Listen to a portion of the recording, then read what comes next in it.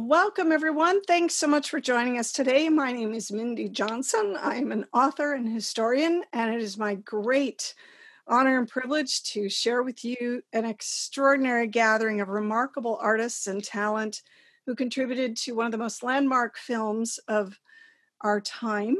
It is Toy Story, and we get to gather with an incredible array of remarkable women celebrating its 25th anniversary.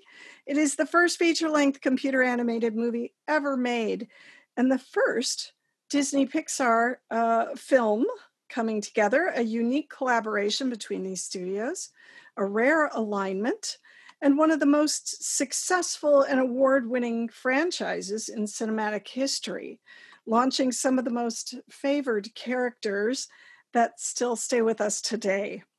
We have a unique opportunity here with a stellar panel of artists gathered for this incredible landmark film.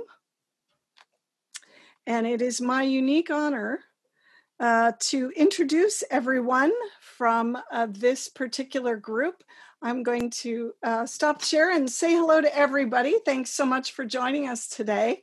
It's really great to see everyone. And we're going to take an opportunity here to get to know everybody individually, and we'll start from an alphabetical standpoint here. We'll work as a group, but it's lovely to see, and we have everybody coming from points all over California.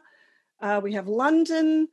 Where else? We've got folks from all over, I think. So let's get together and get underway with introducing everyone. So our first panelist today is Bonnie Arnold. Bonnie is one of Hollywood's most highly honored and successful producers. She served as producer executive at Pixar Studios, Disney Feature Animation, and DreamWorks Animation, where she was most recently the power behind the highly successful How to Train Your Dragon trilogy.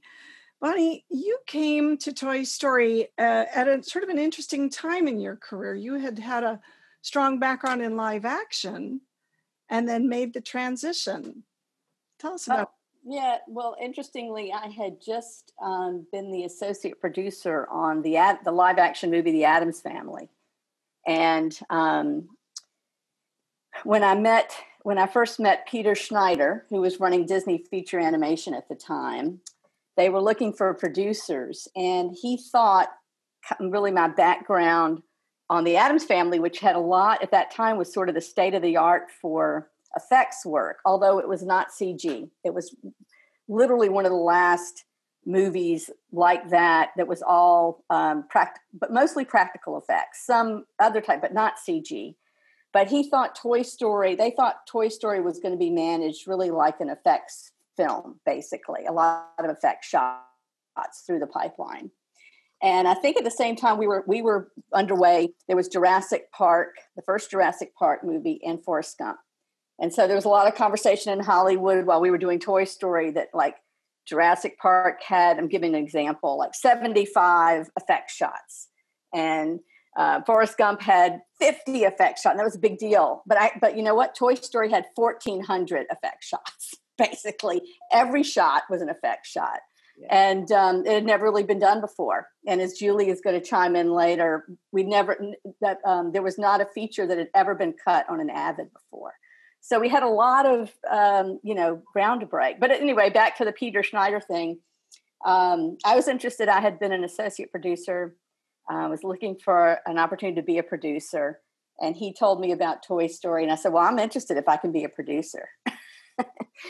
So he invited me to meet John Lasseter, who eventually invited me to come up and meet with Ed Catmull and Bill Reeves and Ralph Guggenheim and the gang at Pixar. And that's where it really started. That was in my first conversations with them were in around November and December of 1991. And I started my first event, I was telling Mindy earlier, was in, I think it was August of 92. I flew up to Chicago and to SIGGRAPH, and Karen was there. That's where I first met Karen Jackson. And we went to Marshall Fields. because everybody was at SIGGRAPH and I'd never been to Chicago or Marshall Field. So we went shopping, which kind of set the tone for the whole movie. It was great. I still have that leather jacket, Bonnie. Do you really? I do. The trip then. Well done. It was great. Yeah. It was great. Anyway, it's great to be here. It's great to be here with this group. This is the first time that this group has gathered literally in 25 years. So I'm just so excited to see everyone. And it's such an amazing group of women. And I love you all. It's just so good to be with you again. Thanks, Bonnie. That's wonderful. Our next panelist here is Sharon Calahan, who is a lighting supervisor on Toy Story, director of photography and lighting for Pixar Animation Studios today.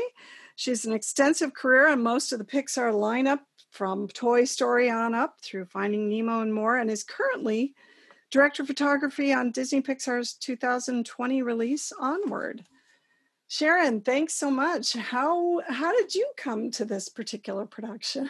Well, I was working at Pacific Vita Images doing mostly commercial work and some other stuff, and I had always dreamed of working on a feature film, and I heard that Pixar was hiring for lighting artists, and I kind of rode in on Graham Walter's coattails as he was coming over at the same time, and that's kind of how I got my start.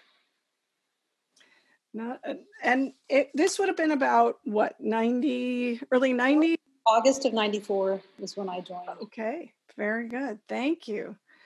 Our next panel. And I remember your interview because we made you come up, like you had worked a whole day and then you drove all the way up and it was like 8:00 at night and you were so tired and you were just so charming and tired at the same time and everybody was kind of smitten. Well, thanks for inviting me. Jill Culton was a story artist and animator on the film, writer and director of Abominable, 2019's animated hit. She's a director behind Open Season, an executive producer on Open Season 2, and also worked in development on Hotel Transylvania. She's a head of story development and original story ideas on Monsters, Inc., and the designer behind the beloved Jessie character in Toy Story 2. Jill, it's so great to have you here. What brought you to the production? Well, interestingly enough, I went to California Institute of the Arts, and Pixar has a huge history of this CalArts brat pack, if you will. And I was 23 years old. My dream was to be a 2D hand-drawn animator for Disney. So I was in the midst of getting my portfolio together to apply for Disney, where I had been an intern. And out of the blue, I got a phone call from Pete Docter, who was a really good friend of mine at school. And he said, "Hey, Jill, we're going to do a feature film up here at Pixar," which Pixar was just a commercial studio really back then. And he said, "We're looking for 12 animators to all start on the same day." And I said, "Pete, I know nothing about computers." And he said, "That's okay. We'll teach you." Little did I know that, our first day of becoming animators, all 12 of us, they wheeled out a chalkboard and said, "Okay, everyone, today we're learning Unix." And that was kind of the pioneering beginning of being an animator there at Pixar. It was crazy. It was rough, and the software was not fully formed, but it was exciting times. I know we'll get into that more, but really what brought me up there was Pete's enthusiasm, and which was continues to this day at Pixar. And I was just so grateful to have an opportunity to move up to San Francisco and work with a bunch of my friends from CalArts. It was quite an adventure. What a great way to start your career. Not bad at all. Thank you. Our next panel is Karen Robert Jackson. She's a production supervisor on the film. In 1991 was producing at Pixar for the commercial animation division. And produced award-winning commercials for global clients and accounts at the time. And then this idea came along for a feature-length film. She went on to produce the highly successful follow-up, Toy Story 2, and has raised 2 sons and is now an organizational leader in health plan business, technology, and a unique combination of business and technology on the healthcare front. Karen, it is such a joy to have you here. Thanks so much for being here. What brought you this idea? You were already at Pixar, but what was going on when this idea of a feature-length film came along? Well, actually, I joined Pixar at an interesting time. Pixar started demoing their animation capabilities through some of the short films. And from the short films, they moved on to commercials. And so the commercial clients were paying the bills, keeping the lights on, while development was in progress for the feature film. And so I joined the team as producer for the commercial projects. And we, kept working really hard as lots of negotiations were taking place, getting the ideas together, bringing in the crew, and getting ready to start feature film production. So at a certain point in time, I think it was around 93, I joined Pixar in 91, and I think in about 93, I transitioned to the feature film project. All right, well, we'll talk more about what was going on at that time. So thank you. Tia Kratter, it is lead CG painter on the film, is Pixar's manager of art and film education, and works to expand the artistry of Pixar films. She was a shadow art director at Pixar and responsible for color and texture direction on many of the Pixar classics. A background painter at Disney Feature Animation from 1980 to 1994 on many classics, including From the Little Mermaid on up to Tron and many others, and also had the additional title of imperfectionist on the film. So I'm going to let you explain that one shortly, but welcome, Tia. What got you onto this production? Well, as you mentioned, I started out as a background painter down at Disney in the 80s. And there was a young man at the time, an animator, who was inspired by Tron. His name was John Lasseter, and he wanted to do a little short film based on computer animation. So he did this little tiny short based on Where the Wild Things Are. And I helped him with that. So when he moved up to Pixar and started doing the short films that won some awards, I had subsequently moved up to the Bay Area. And he said, why don't you come work on this film I'm working on? And I said, I don't even own a computer. I don't know how they work. And like you, Jill, he goes, oh, that's okay. We'll give you a job anyway. Originally, I didn't feel like I should get a paycheck because I didn't know how to use a computer. So in 92, I started coming into Pixar. I would call Karen and say, is Gertie free? And if Gertie, the computer, was free, I would come in and volunteer, practice painting, and then go home. It took me 3 days to find the bathroom. Thank you to Deirdre for pointing that out to me. And I've been there ever since. Well, even though it might have seemed easy, you certainly had to be there with loads of talent to get in, I'm sure, even at the earliest days. So wonderful to have you here, Tia. Thank you. Thank you.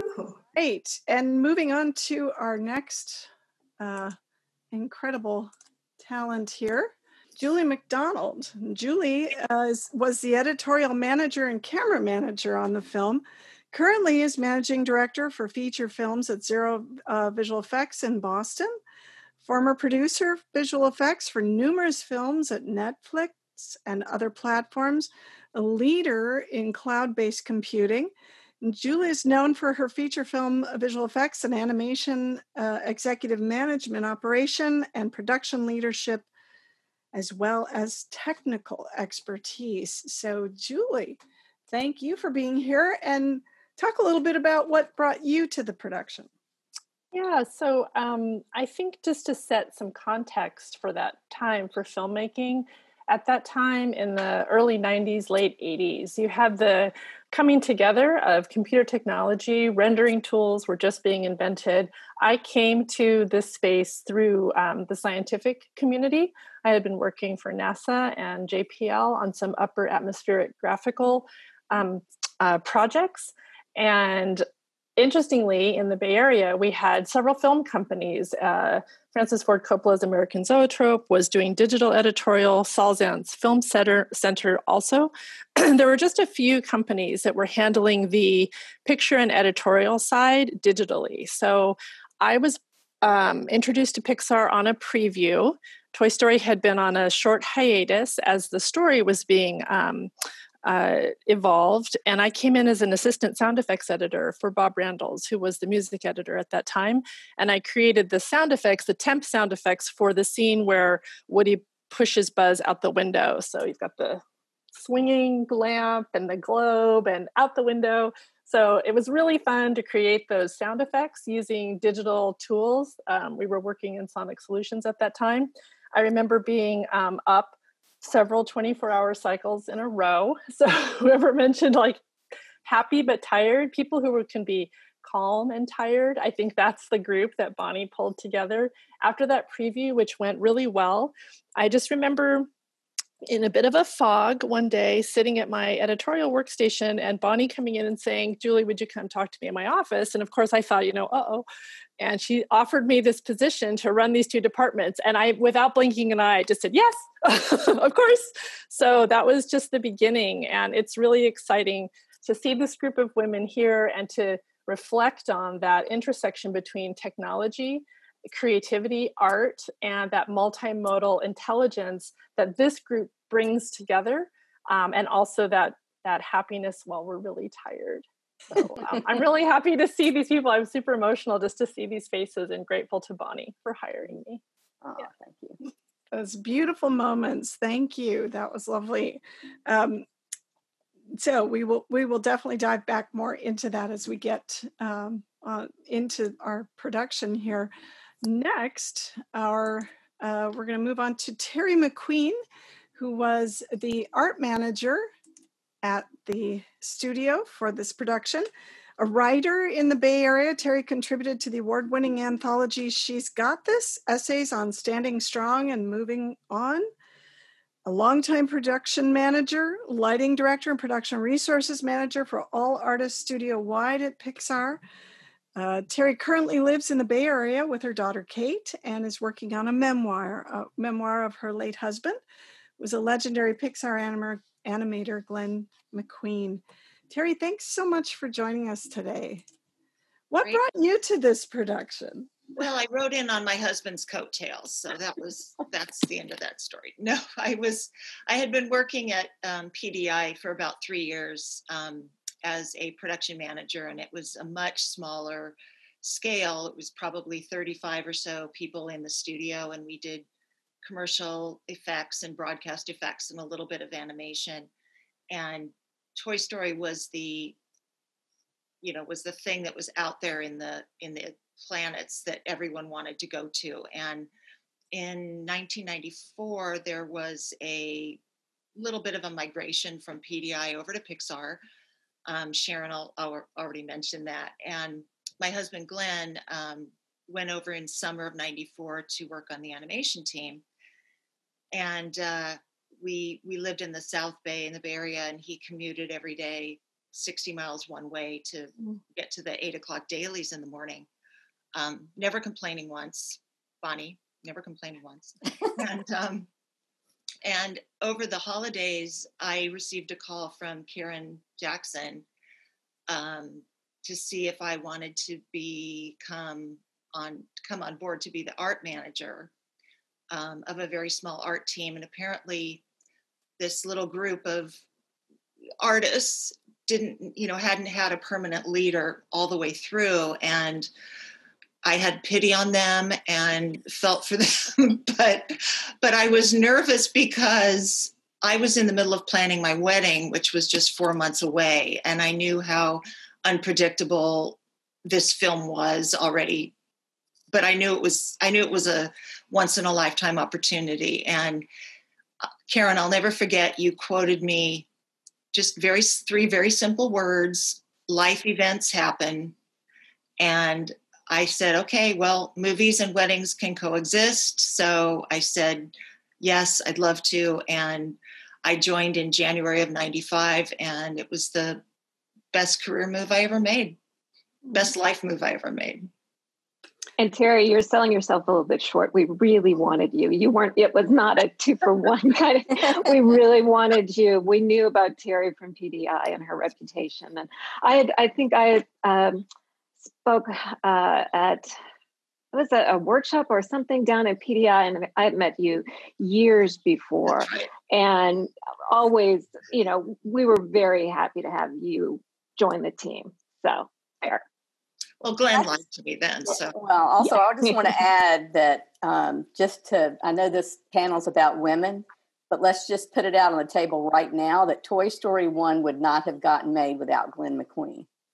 Glenn McQueen animated 20 feet a week from the day he walked in the door. Everybody else was animating a foot a week, and Glenn did 20 feet, and we would have never gotten the movie done. I mean, Julie, Karen, everybody Yeah, right? it's completely true. It was just God, my witness. Yeah. We would have not made the movie without Glenn. Not to say that we were slaves to quotas, but when somebody, but it helps when you can get that movie made. And Terry and I have shared a lot of life events and life experiences, and we miss Glenn and we love you, Terry. Yeah. Beezy and Triva, all of us worked with Galyn. We all worked very closely with Glenn. He was the superstar. So here's just to say, you got to give credit where credit is due. And here's to Glenn McQueen. Absolutely. thank you guys. Most definitely. Thank you. Our next panelist here is Allison Murphy, who is a technical department manager, lighting and rendering department manager, a pioneer in computer graphics in Canadian music and production.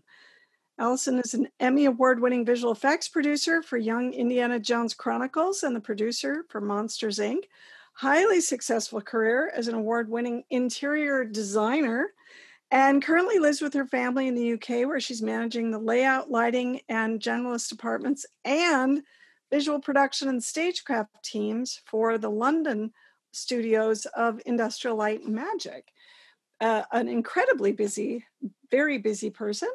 Allison, it's wonderful to have you here. What brought you to this production? I think it was just fate, actually. I had crossed paths with John Lasseter for a decade, I think, because we kind of traveled in the same circles, SIGGRAPH, showing little animations, because I started out as a computer animator in 1981. No, sorry, 1981. Seems like a long time ago. I mean, most people weren't even born before then. And I gradually worked my way through the computer animation and eventually got hired by Lucasfilm in 1990. And I worked on the Young Indiana Jones Chronicles, and I wasn't the producer for the Young Indiana Jones Chronicles. I was the visual effects supervisor. Okay. So I had taken all of my 2D skills and my actual hands-on 3D animations and model making and lighting skills and wrapped it into that job. And then I love that job a lot. It was probably one of the best jobs I've ever had, but it was really grueling. And as luck would have it, I got pregnant and had a child and got married all at once while I was doing 20-hour days. And I did that for the first 2 seasons of Young Indiana Jones. And then at the end of that, as I was grabbing my Emmy, I was like a week overdue giving birth. And I thought, you know what, I'm done. I'm retiring for the industry. I'm going to go home and raise my child. And 3 months later, as you know, I like to stay busy. I wasn't busy enough with a 3-month-old, and a friend of mine, Rose Degnan, called me and she said, you know, there's this studio, Pixar is looking for somebody with your skills. If you're interested, they're hiring, they need some help. And I said, sure, you know, I'll go talk to him, but I've just had a baby. I'm not really sure. You know how it is, kind of that fog of childbirth where you can't even put a sentence together. And I took my demo reel. I didn't know what they needed, actually. I went in and I interviewed with, I think it was Bill Reeves and John Lasseter.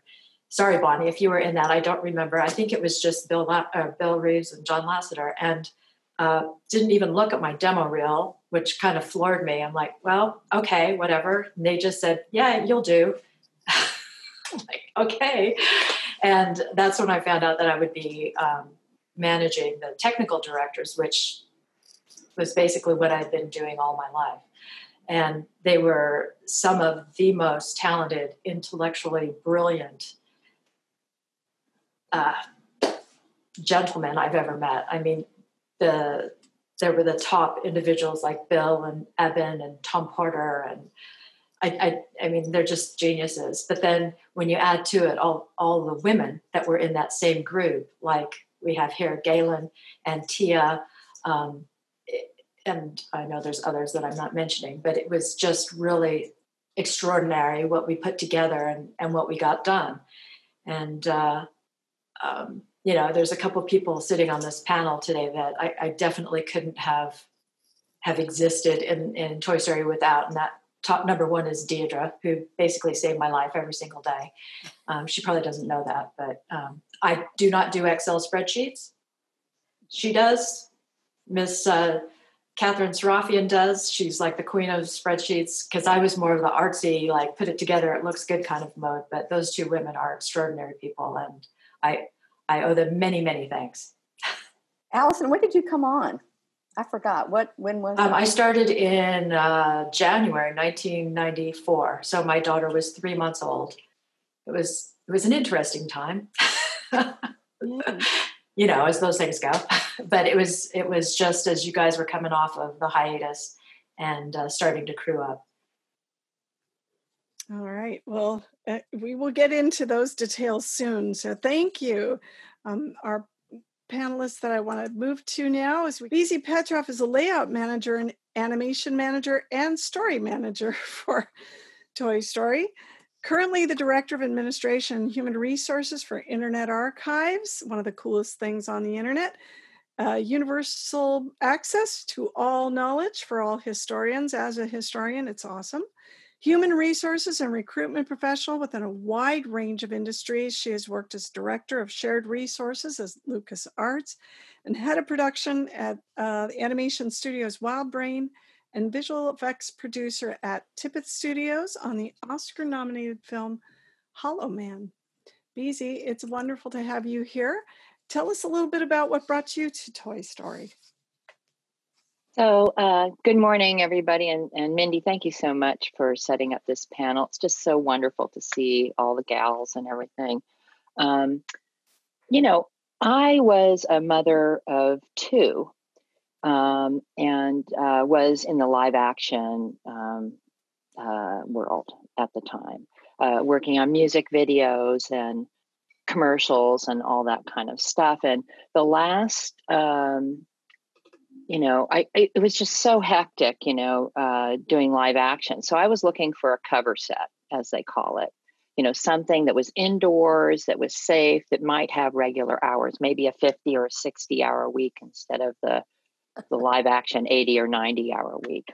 And so Karen, who I worked with at Colossal Pictures, called me in for an interview, and I was interviewed, and I was actually turned away because I'm actually well known for being bossy, which now I think we should be calling commanding, but and because I failed a question, which was, would you page people on the intercom if you needed them to get to a meeting? And I said, of course I would. And that failed. Nix. But then a month later, they brought somebody else in. That person didn't work out, and they called me back in and they hired me. I started on September the 21st, 1993. It was my daughter's first birthday. I had two children under the age of 3 when I started. So it was hectic. I don't remember much about my experience on Toy Story because it was just jamming from one event to the next, to the next, to the next. But I did have a wonderful experience working. You were the first one, excuse me. Karen, wasn't she the first like production person that we hired basically from outside?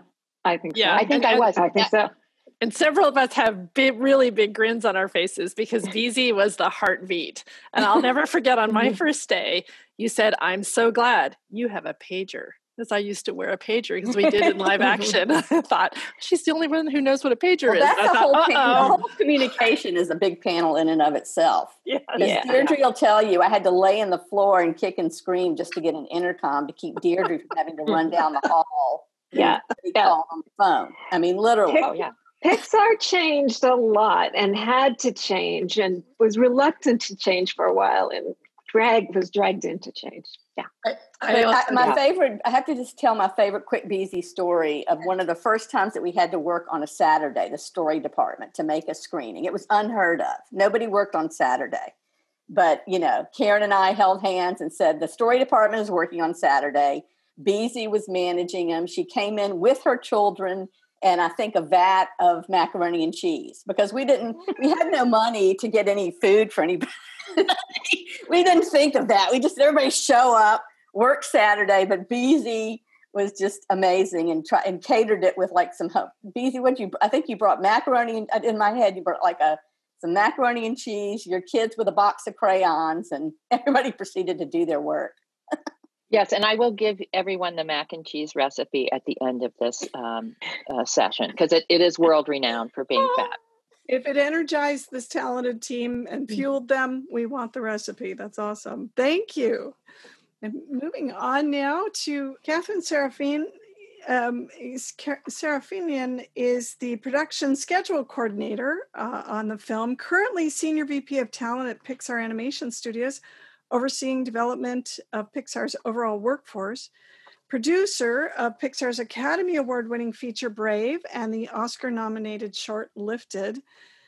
She was advanced through a wide range of senior-level positions at Pixar, including Director of Marketing and Consumer Products and VP of Strategic Talent Planning. Katherine, thank you so much for being here.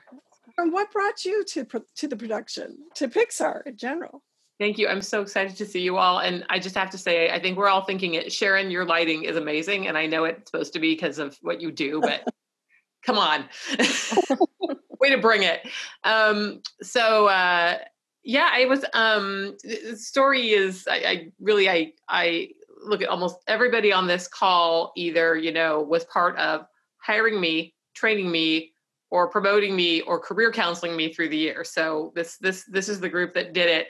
And I have a lot of fun memories from that time. I had been at film school at UCLA when I first I was getting a master's and I was going to be a professor. And then I heard about Pixar through a visiting Pixarian. And it's so funny. I remember so much from that time, but I don't remember who visited from Pixar, came and showed some Pixar shorts. And I was like, I want to work there. It's in Richmond. I want to get out of LA. I want to go work there. And so I started sending resumes immediately. The receptionist said to send 2, one to Pixar shorts and one to Pixar features. Attention, Deirdre Warin. So I'm like, okay. So I sent my resume to Deirdre.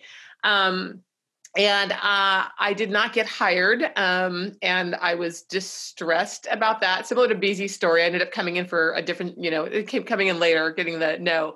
So I went and worked in video games briefly because I wanted to still get into computer entertainment. Similar to Julie, I had this interest in technology and also technology for entertainment.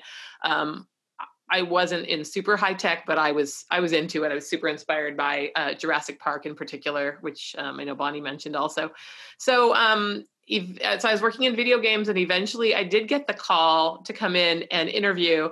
And I didn't get it the first time, and I went into this just vortex, the complete shame spiral. And like every lesson they tell you about, like, don't make up stories in your head, ask good questions. No, I made up every story in my head about why I didn't get hired and what I did wrong and blah, blah, blah.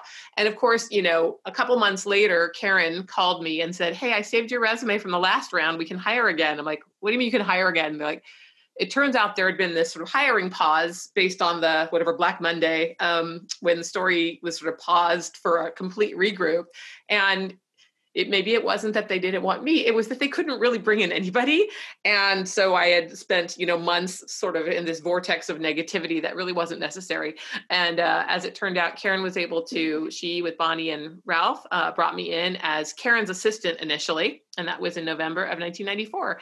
And it was everything from dry erase boards and changing quotas on the boards to taking Polaroids of new employees, because we were hiring quite a bit back then for the employee photo board. And at that point, a high-tech improvement to that was moving from pinning them to putting magnets on the back of them and doing like magnetize, which was like, whoa, when this group says the Pixar wasn't ready to change, it was like, magnets, what's happening? So, yeah, a lot has changed since then. And then there were the spreadsheets. So I know we'll get into that stuff more later, but that's how I came into it. We are definitely at the earliest beginnings of a great career. So thank you, Katherine. Galyn, our next panelist here, and a talent to meet, Galyn Susman, a lighting supervisor on Toy Story, a longtime career at Pixar, advancing in a wide range of roles, including technical director, simulation and effects supervisor on Monsters, Inc., producer of Pixar's DVD promo department and bonus material content, a producer of Pixar's first ever TV specials, Toy Story of Terror and Toy Story That Time Forgot, and currently is producing a forthcoming Pixar project. Galyn, thanks so much for being here. And what got you started at Pixar? Oh, that was back in 90. I was at SIGGRAPH. I had met a bunch of the Pixar people through the years and had become good friends with Eben Ostby. And we were at SIGGRAPH in Atlanta. And there was a horrible rainstorm and everybody got stranded.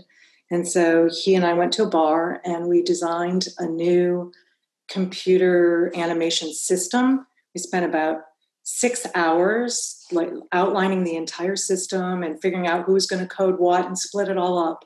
And at the end, he said, by the way, we're going to start a commercial animation division. Do you want to come and apply for a job?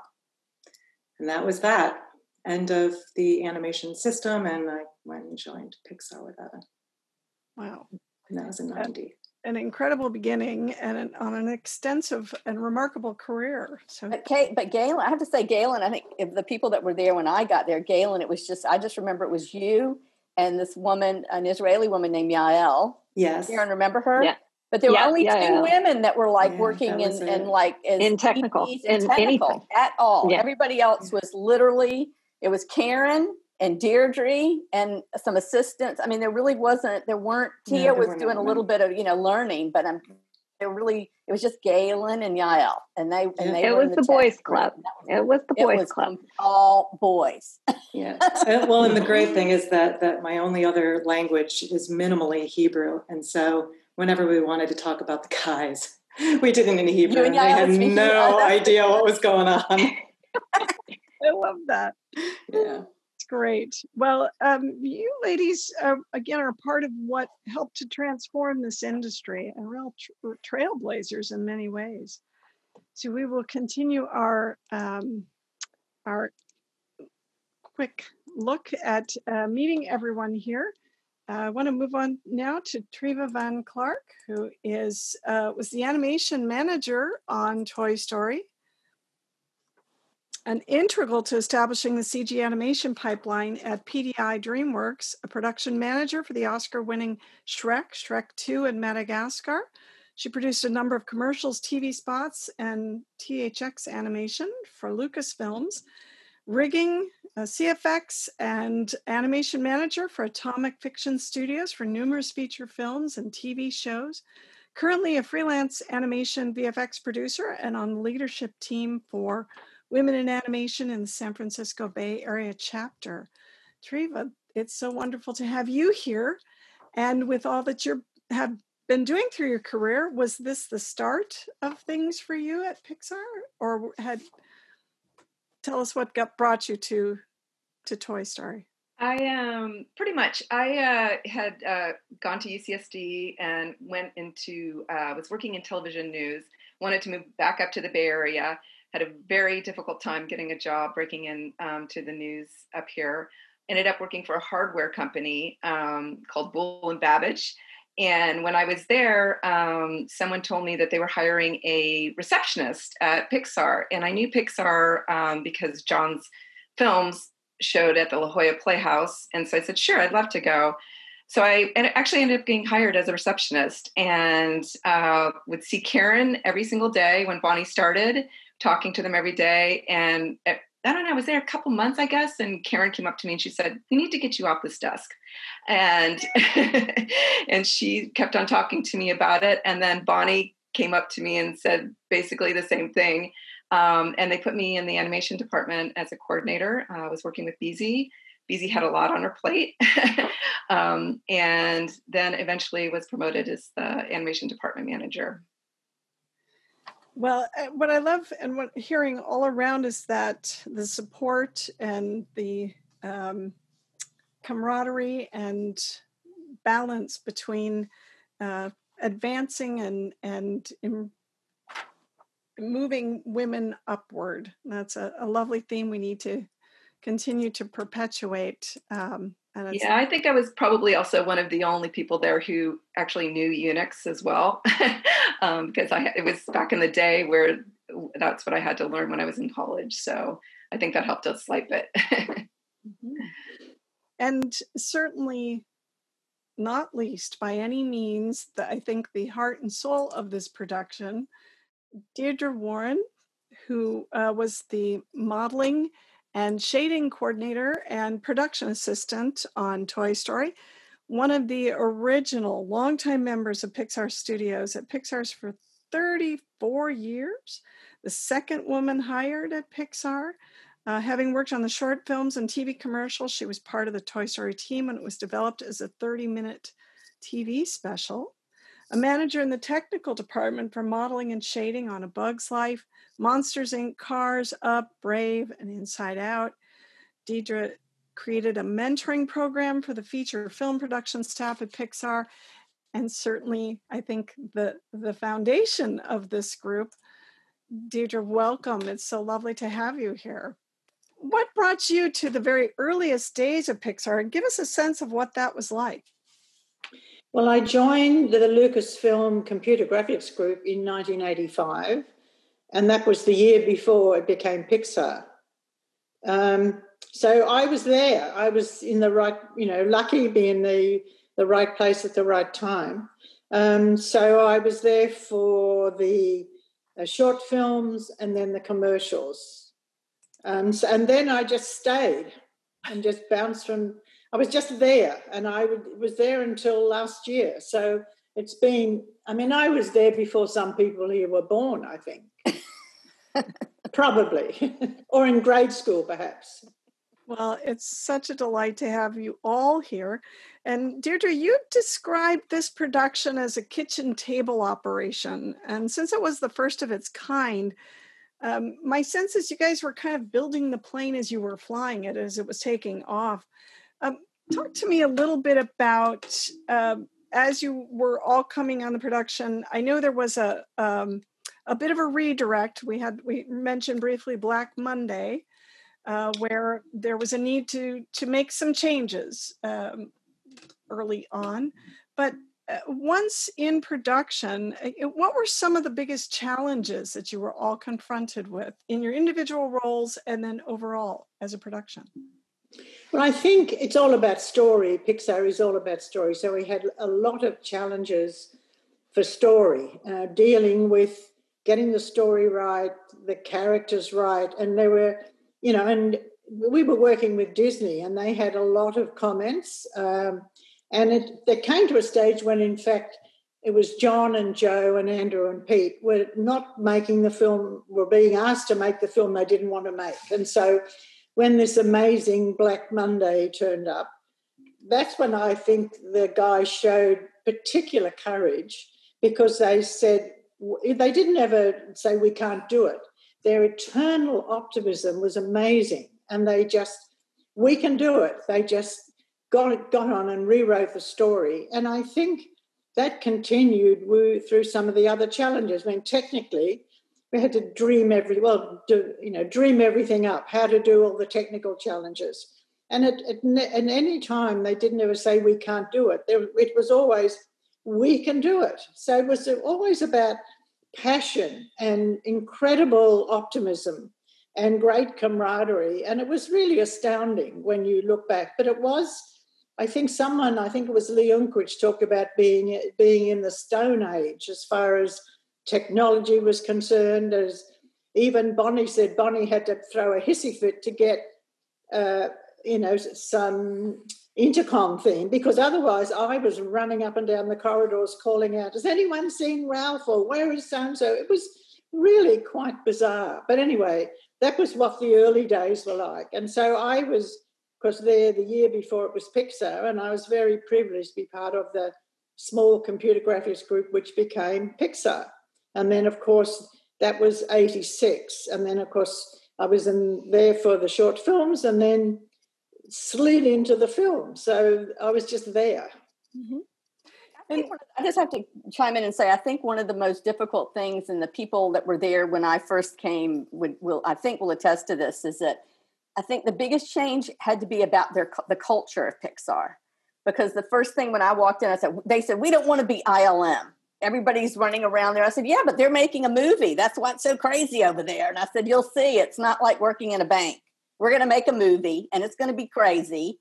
And we're going to have to kind of figure out how to deal with it. And we're going to work long hours, and we're going to work on the weekend when we have to. And nobody, and Deirdre and Karen will tell you, nobody that worked there wanted to kind of hear that.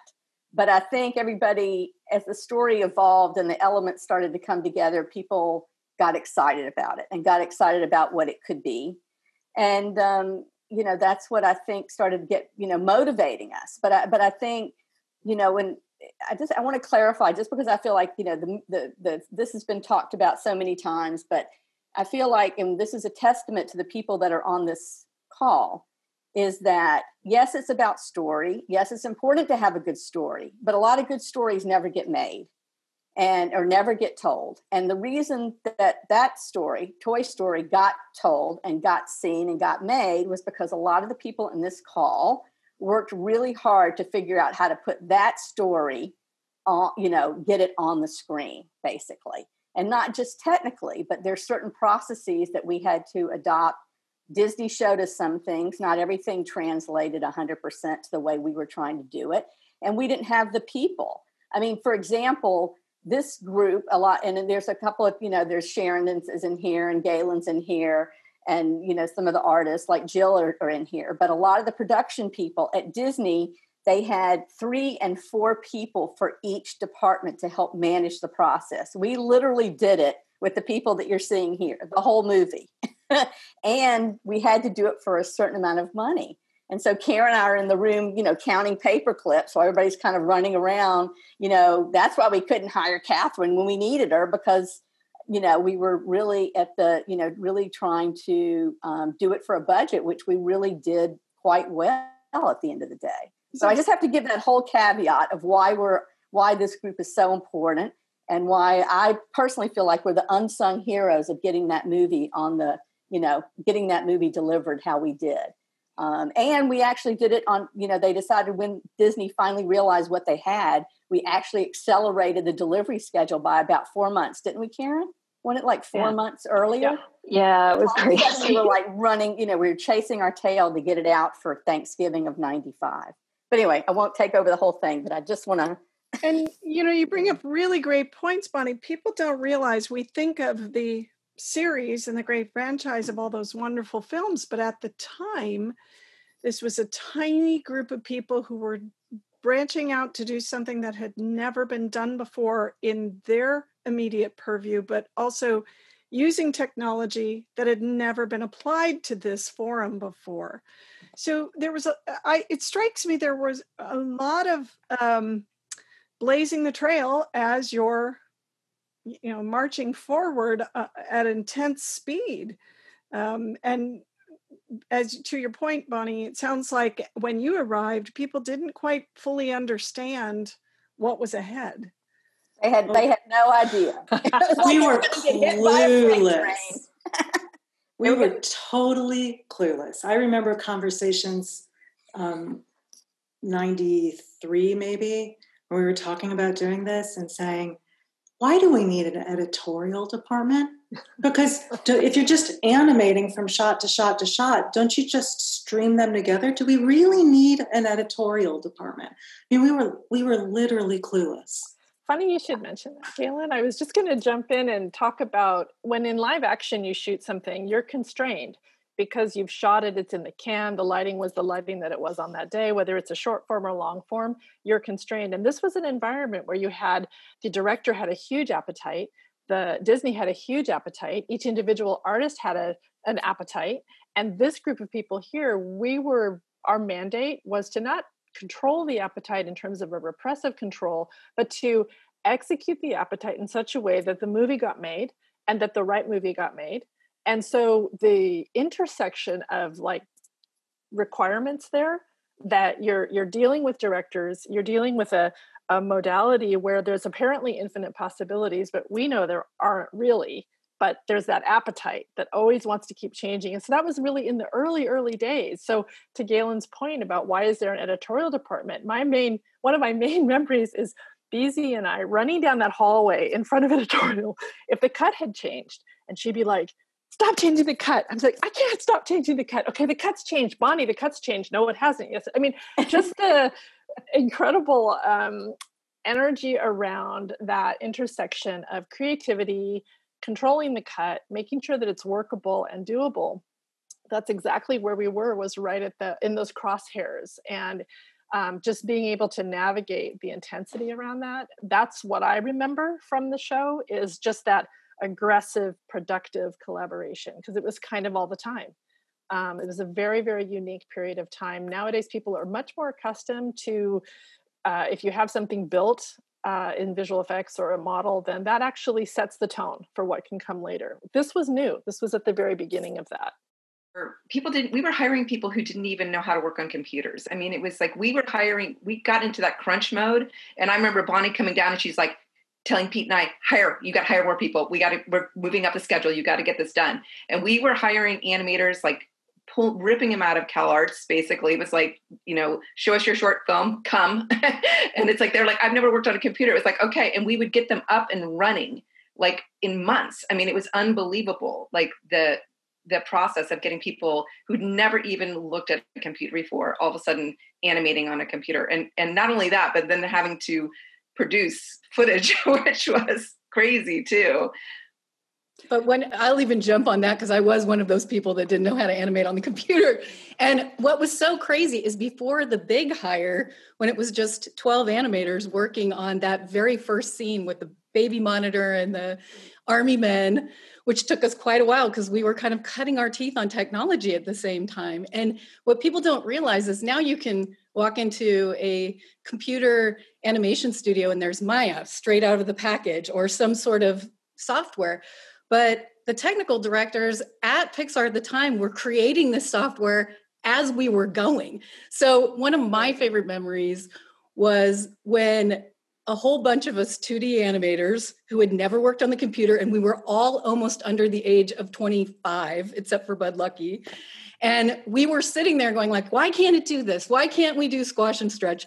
And there's these people with their doctorates and masters in computer science who had written this amazing, groundbreaking software, and we're just complaining all of the time. And so one of the funniest moments was John finally said, okay, this is it. We're gonna have this out. And so he got all the technical directors and all of the animators in a room and said, have at it. And we all just started complaining at each other. And one of my favorite things was that in the midst of us talking over the top of each other, John just kind of sat back in his chair and he folded his arms like this and he got a big kind of Cheshire cat grin on his face. And everyone was looking at him like, what? And he said, you know what we're doing here? We're making history. That's what we're doing. We're making history right now. And I'll never forget that moment because he was right. He said, we're never going to create software that's user-friendly for artists if we don't clash on some level. And from that point on, he assigned a TD to each one of our desks, and they would sit with us all day and watch us work and go, oh, that's why you need this. And the next morning you'd come in, start your computer up, and the whole software would be different. There'd be new buttons, there'd be new bells and whistles. And that's how we progressed. And it's amazing. At that point, I would have thought, we're never going to finish this movie. And it's the tenacity of the women on this panel and the people that were at Pixar at that time that kind of never gave up in the face of, oh my gosh, we don't even have totally working software yet. We don't have enough people. We don't have enough infrastructure. We don't have enough production people. It's amazing. It's a miracle, really.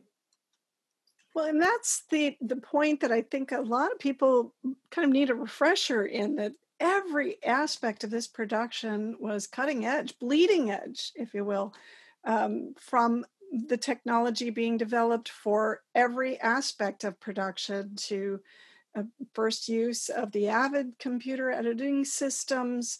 And to John's point, that you guys were making history. How present was that in your minds going into work every day? I mean, was that kind of on your shoulder all the time, or was it just, let's just nose to the grindstone, let's get it done? What was the one of it is, I think we were in a little bit of a bubble, I think, when we were working, because I remember even at SIGGRAPH when I was telling the first thing I did when I met Karen, and Ralph Guggenheim, who was the other producer along with me, and he was saying, this is going to be historic. This is the first thing. This is the first all computer animated feature. And I kind of heard that, but I guess when we were in the trench, it didn't really stick. I was remembering and telling Mindy about I think, Karen, I don't remember exactly when this was, but we had the only people that we really shared any of the movie with were a few executives at Disney for a long time. Yeah. It was Peter Schneider and I can't even remember if I guess Jeffrey Katzenberg. Jeffrey was still there. Yeah. Michael Eisner was Thomas Schumacher. But I just remember we had this presentation. I want to say it was Burger King. We had there was a big deal, a presentation to Burger King. And that was the first time, because they were thinking about doing the little toy giveaway when the movie came out.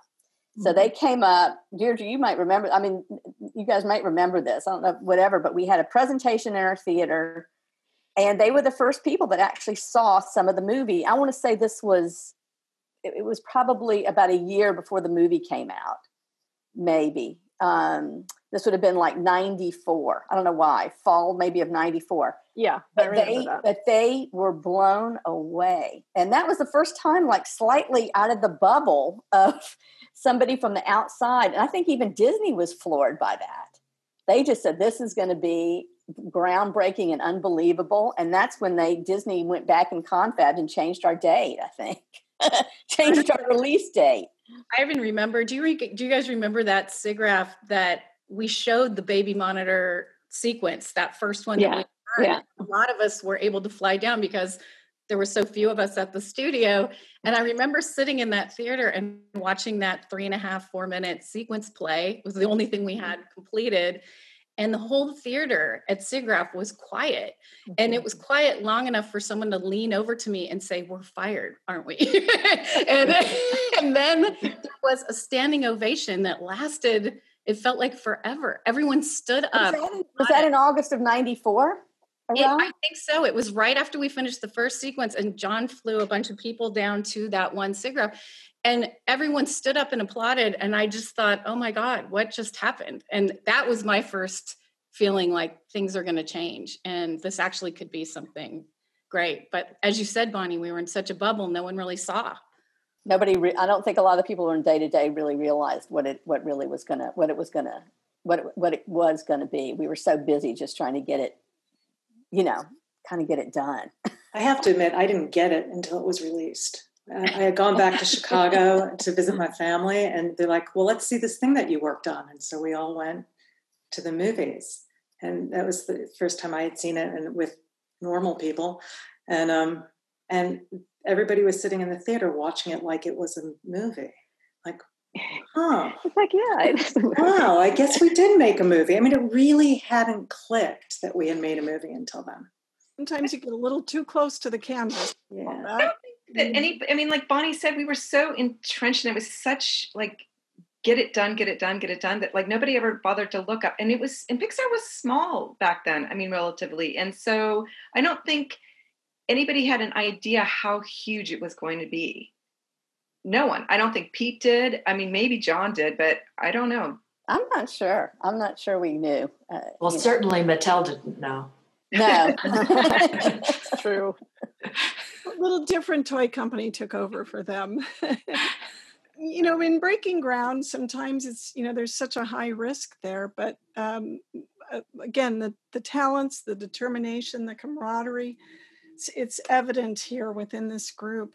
I want to jump into some of the images that we have gathered. Hopefully this might jog some of your memories, and we can talk to these a little bit as we plod along.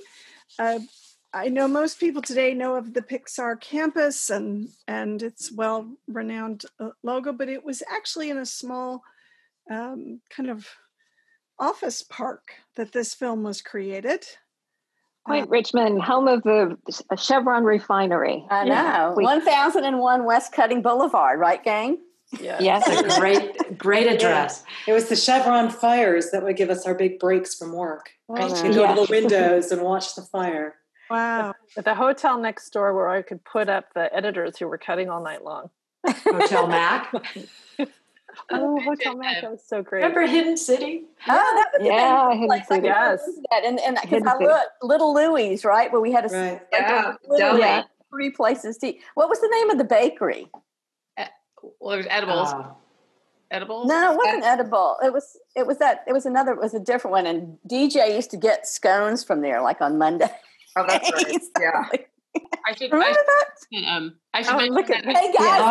I found that in my file. That's our seating chart for the offices. Isn't that great? Wow. Okay, this is giving me trauma. I'm having this is like a trigger warning right now. Like, oh no, PTSD. Like, wait a minute. Stop. Don't even get closer. That's awesome. That's Ralph. Yeah. There's the Bat Cave. Yes, so the Bat Cave. Remember all the scooter races where Tom Porter would race everybody down all the hallways? Yeah, absolutely. Yeah. Yeah, there's you and Bob. You see that? And there's Bob was so messy that we finally took blue tape and divided our room in half so that he wouldn't mess up my part of the room. That is so cool. Thank you, Bonnie. I found that in my files. I went through and see what I have mostly papers, which I'm donating to the Academy. But great! Oh my God! I know. There's me down. I see me down there. Karen, I think that's you. There's Ralph. Yeah, I was right across the hall from you. There's Deirdre. That's what I'm telling you. Deirdre had to run around and tell people the phone. There was a phone call. So kooky. Holy moly! Wow. Karen. Hey. Clearly we're a little further in production because there's artwork up, but lovely photo. Finished artwork. It's finished, Bonnie and Ralph. Nice. So there's that reception desk, right? Oh, yeah. That was your base in the beginning, right? Yeah, absolutely. So great. Oh, Lord. Oh, there's Tia. Oh, Bill. And Bill. Nice. Look at those computers. I love those computers. Look at that Apple II over there. I know. Look at that mouse. And you know what took me in putting this all together, and I you'll see a lot of photos of people at computers, but this is the first time in a production setting everybody has a computer, and today that's standard. We don't even think about it. It's as standard as a desk and a chair and a telephone, but it really was groundbreaking at that time. When I put the call out for images, it was another person at a computer, and that's great. But it dawned on me then that this is one of the first productions where that indeed the work was going to be at computers. Sharon, look what I found in my file. That was the flow chart. That's and great. Julie and guys, that was the production flow. We worked on that, and that was the production chart. Yes. Oh my God, I recognize so those now. Arrows. Well, and the last picture, if you go back, I think Tia's like marking up a script, and so she's got a script in her hand, and so that just also points to that integration of dialogue and art. So we really did cross over. Like normally, the art department might not be working so closely with this script, but in this environment, everything was happening all at once. So just those little details you see, it's like we all really internalized and owned the story. I think that's cool to see Tia on the script. And what was so weird for me and anybody else here coming from a live action background of any sort, and this went on into Toy Story 2. It's like why isn't there a shooting script? You know, why aren't we working? You know, Terry, I kept asking, is the script locked? Do we have a locked script? And that's right. And you guys just kept laughing at me. I'm like, but we have to have a locked script so we know how many shots. That's right. And why is there a draft of the script? Yeah, why are we? And it kept changing. Yeah. The script was latched. 30 years later, we're doing it the same way. Oh, scary. I hate that word, latch. Latch. That is like 25 years. BZ, remember when BZ and Karen, remember when everybody thought that the layout was going to be done, but the whole layout, the whole movie was Craig Good. One person. Yeah. That was the largest 1,500 shots, one guy. Yeah. That was the biggest underestimation of the whole thing, right, Karen? Yeah. Well, that and the render farm. Oh, absolutely. And the render farm. It hasn't been 25 years, and people at Pixar are still asking when the script's going to be locked. So I will say, I know, right? I'm happy to hear that nothing ever changes. But just to quickly also, I'm sorry I'm obsessed with this flow chart, but the reason I'm obsessed with it is that now working in visual effects, Pixar RenderMan has evolved such that if I want to get a first look on lighting, I don't have to wait till step whatever it is, down here, like at the bottom. Now our VFX artists are able to do these quick renders, and it helps so much. So everything just gets kind of compressed and has come into like the sense of the ever present, which makes it hard to manage. But I just think it's so interesting to see how we didn't get to lighting till way later, which constrained the lighting team, which means that they had to be even more creative. And so it's just fascinating to go back and remember how this was dependent. It also constrained animation, Julie, because I don't know if you guys remember, but the render farm used all of our computers at a certain time of day. Yes. So the production load ramped up. We would be at our desks working, and 6 o'clock would come, or 7 o'clock, whenever that magic hour was, and then suddenly your computer would shut off and start rendering. There was not a big back then. I forgot. Yeah, as much power. I mean, we have more power in our cell phones than we do. Well, I think that's absolutely right. The blessing back then, I think, frames were taking. Galyn, maybe you remember, like between 2 hours or maybe 20 hours a frame. Yeah. Which is like really fast right now. Yeah. I mean, we have frames that are 100 hours a frame now. So Toy Story would have never been made if that kind of capacity needed to get through. I think the calculation is that we can now render Toy Story on our current render farm. We could render it much faster than it would take to play the whole film. Probably, yeah. It's just unbelievable how that changed. That dynamic has changed over the years, because I think we ended up having to go outside for some rendering, didn't we? Well, that was always the big drama, because I can remember the conversation I had with you, Bonnie. That just I looked inside the machine room and I said, "We don't have enough processors. Don't have enough processors." Always up against challenges. It's an interesting slice and a look at that time period, and to see where we've evolved from. And again, looking at all these great offices, everybody has a computer, which was pretty unique. I have to say, my other thing is when I first came and Deirdre showed me my office, I was like, "Where is my typewriter?" Yeah, typewriter, right, Deirdre? Yes. I was like, I had such a fit about the typewriter, and Deirdre and Ralph laughed at me and said, we're not going to be using a typewriter here. You're going to have to learn to use a computer." And we also, with that flow chart, reminded me, Allison, remember we would shots would get into lighting, and then animation, of course, the animators would go back and start tweaking on their shots, and she'd come running down the hall yelling at me going, "Why are they working on the shot? We're fighting it. It's rendering. Stop." Oh yeah. Tia. Yeah. More, but this is really the start, the beginning of contemporary production, and so they're therefore very essential. That's hilarious. So some of the story team, and now correct me, who? That's the art department. Art team. That's art. Ralph Eggleston. It's just Bob Polly and Robin. Bob Polly and Robin and Terry and Tia. The whole movie was done by this group. And yeah. I'll just quickly say that one thing that really has changed is, remember, we didn't even have Google search. So anytime we needed to reference an image in the art department, we had to physically go out and take photographs, or we would go to the Oakland Library and look at their scrap file for reference. We've come a long, long way.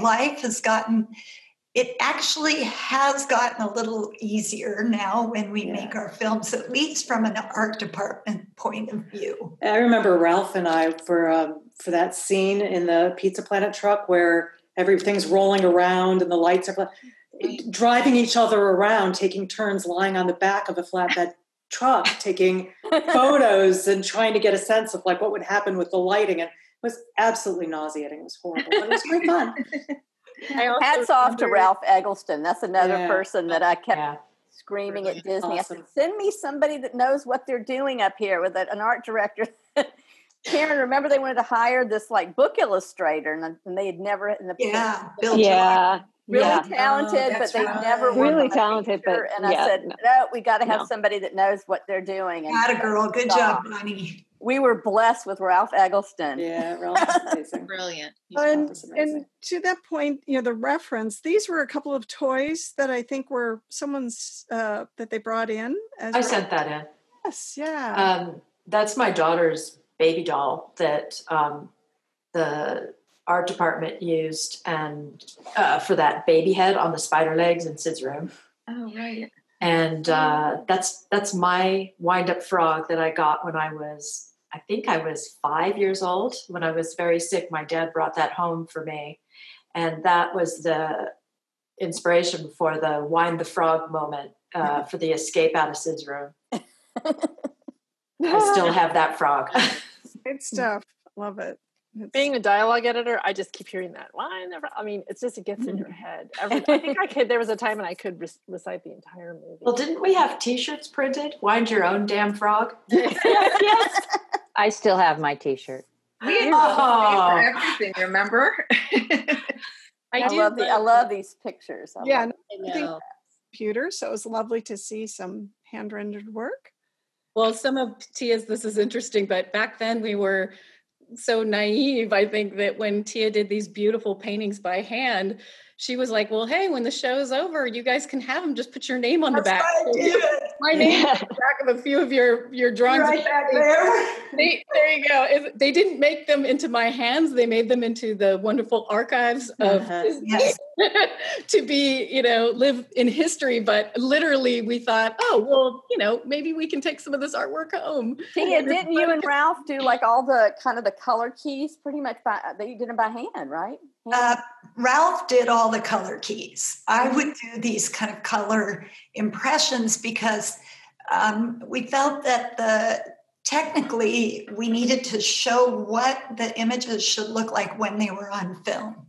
And at the time, this was faster than, Photoshop we didn't even use yet then. So back then, I think I probably did about 300, 400 paintings for the film. On Brave, by contrast, I probably did 20. Yeah, wow. And our technical workforce was really different back then. So when Tia's saying, we'd paint it the way it'll look on the film, to some extent, as I recall, and Terry, you'll remember as well, like you all were trying to get a blueprint almost, model packets and color. Everything was almost like, make it look like this, because we were hiring, many of the people hired in technologically were very good technicians, but maybe hadn't been trained in the arts. And so that was the beginning of sort of Pixar University and a trend of hiring artistic technicians or technical artists, as we call them now. But it wasn't always out of the gate the case that somebody might have a visual eye. And now we're in a place where there's a shorthand. It's like, I want it to feel like this. And you can have a technical artist, these days who has training in both sides of the brain, as it were. And then just very, very quickly, I do want to say that Terry was a unique manager for the art department. Nowadays, our world of filmmaking is so asset-based. And Terry was just a gem, because we would do a painting or a drawing or a pastel, and she would stop and look at it and love it and appreciate it for a piece of art. And I miss that. I miss that managerial / art appreciation that Terry really, really brought to that particular film. You are so sweet. And that was such a delight for me. And I was so gobsmacked every single day by you guys. And I had never been around this to this degree. And all of you guys, especially you, Tia, would welcome me, into your offices, and you would just let me watch you work, and you weren't bugged by me. And it was, because I was just absorbing and learning so much, because I had so much to learn. But trying to keep in mind that, I have to pull this out of your hands too and send it off to the next department. And that was something that I had to develop over time, but I was very apologetic to you guys. But there was so much positivity. I think all of these pictures, just look at everybody's faces. Everybody's bright and young. And young. Wow. Look at that one. Yeah. Scanning the photos, Galyn, or the sculptures, scanning the sculptures. Spent hours and hours. I'd spent 2 days just drawing the lines, right? Because that was the most important part, was to make sure you got the lines in the right spot. It's crazy. So you were scanning to then be able to render within software, correct? Right. Yeah, basically. Yeah. Sorry, go ahead. Who did the sculpture work? That sculpt, I don't know. Was that sculpt done by Jerome? There was Jerome. There was Norm DiCarlo. We had a couple of other outside. Terry, do you remember? Jerome, right? I wasn't there. I wasn't here. I thought that was pretty early, Karen. I think Bo was done by Jerome. For some reason, I remember that. Yeah, I think so. I think it was. Mm-hmm. And throwing papers in the air. I tell you, that's a staged picture. That never happened. Never. And clearly it was not at the beginning of production, but no, that was at the end. I think at the end they were trying to get some other moments in production. We had a lot of art. And I think, Bonnie, you were talking about this earlier, not enough appreciation for all of the tracking and the behind the scenes work that had to be done in order to just manage all of the different elements. And, we had a great team working on that. And I think we do talk a lot about story. We do talk a lot about everything else, but kudos to our team of talented production women. Mm-hmm. Oh my God. Photo in there for you. Yeah. Katherine, there you are in the corner. Yeah. I like that I'm the only one who's actually just eating instead of working. Great. Katherine, some things never change. You're always eating at your desk or in a meeting. God forbid you should eat at a table. Yeah, it's the same idea. There it is. Nothing's changed. Oh, nothing has changed. So beautiful. Remember that warehouse area where that's like where the animators were. Area. And remember, Disney people would come up, and that would be the place they would tour them, because it was the fun place, because there was toys everywhere, and all the animators decorated their spots. And I always thought Cutting Boulevard mostly looked like a dentist's office, basically. From the outside. Yeah. Was that from the outside? Is that where they were, the animators? Mm-hmm. Yeah, that was like the bullpen kind of area for the animators. Yeah, and Daisy used to have a cutout Woody cardboard. Do you remember that, Terry? Terry and I used to share an office, and we used to have a cutout Woody, and it was to measure. It was because we were the animators hated having to do the quotas, and so we would Pete and I did this big Woody, and we put the quotas up there and stuff, and then of course the animators quickly defiled it and drew a big pee stain on it. I remember that, Triva. Remember that. Use yellow highlighter so it would look like Woody had wet his pants. Yes, absolutely. Quality fun. Clearly not. Guys, look, I have a Rolodex on my desk. Yes, you do. I still have that in my files. Oh my God. I love that picture of Bonnie. I want to just share a Bonnie memory if I can. Sorry, Bonnie. Cover your ears. In an environment like that where there's so many changes and so many people from so many different backgrounds, we had to create a way of working together. And I just want to really call out Bonnie's capacity to keep the bar high for how we treated one another and how we spoke to each other. You could go into Bonnie's office and you could sit down and tell the worst story, and she'd let you vent. She'd hear it all, like, yes, I know this will happen. This is a John, Ralph, whatever. And then at the end of the day, she would just kind of look at you, and it was a bit of a like, and go back out there and finish now. But so it wasn't heartless. It was just she kept the bar high. And so you had that lovely, we looked up to her, and she was just, I think to many of us for many, many years, Bonnie and I, we've stayed in touch. She's been a mentor to me, but just always coming back to that, like, what's the real takeaway here? What's the point of all of this? What are we doing? Why are we doing it?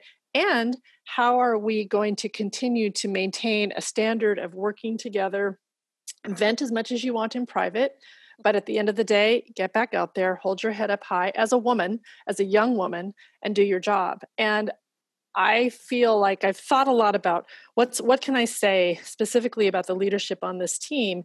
And I think as a woman now, when I'm trying just every day to lower barriers of entry to women and marginalized groups who need to work in this industry, who have a right and deserve to be here, I really take my cue from those memories of Bonnie, always lowering the barrier to entry, but raising the bar of respect and insisting that we treat one another with respect and shutting down sniping expressions of unhappiness, but at the same time, like protecting us and moving us forward. So Bonnie, I just want to say to you that my career and the standards that I bring to how I treat women older than me, younger than me, to the left and to the right, they're directly a result of your influence. And so I think this is a great, because look at like she's carrying, like she's like, oh my God, on the phone.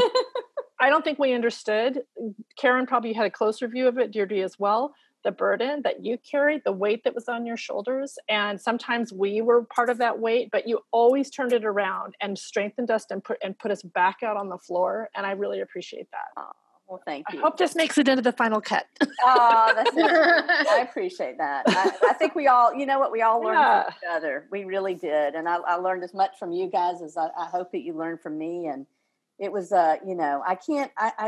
listen, I'm sure I'm looking at it with rose-colored glasses to a certain Well, I will remind you of one time that I was lying under my desk with a migraine, and you're like, Julie, what are you doing down there? Get up. Like, oh my God. Okay, I'm getting up. I'm getting up.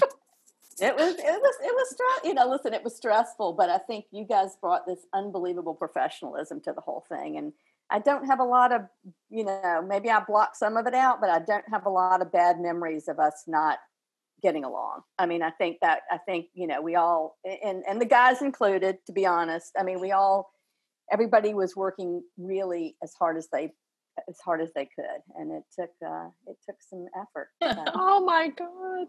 Look at Pete when he was a baby. So young. So young. Very young. I love it. But it gives you some idea of just the tight quarters and how the communication was. There was no social distancing. No. Oh my gosh, Sharon, there's you and Galyn. I love it. Is that the ACOM or the Sierra? I can't remember what we called it. I don't remember. All I know is I was so pregnant. Oh yeah. Yes, that's right. That's right. A lot of production babies. It was really. And here, animation department. Team. Yeah.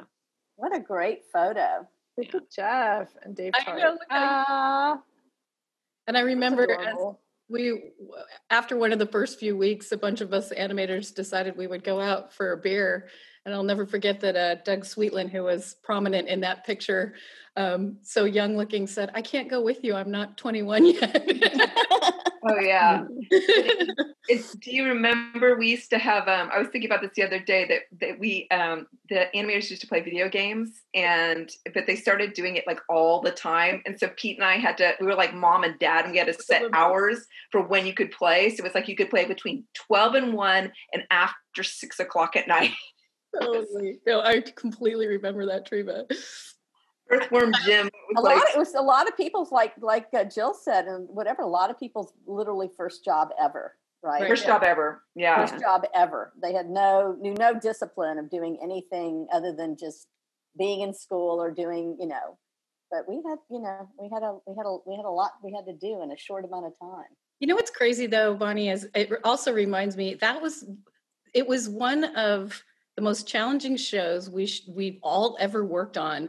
But at the same time, I remember having like bagels and scones in the morning and pizza Friday and people's families coming and me actually getting to know people's kids. It was small and intimate. And you know, I've worked on productions since that didn't have any time for things like that. And yet I felt like on that first one, we all kind of got to know each other and each other's families. So we squeezed it in somehow. I don't know how, but I have fond memories of those social times.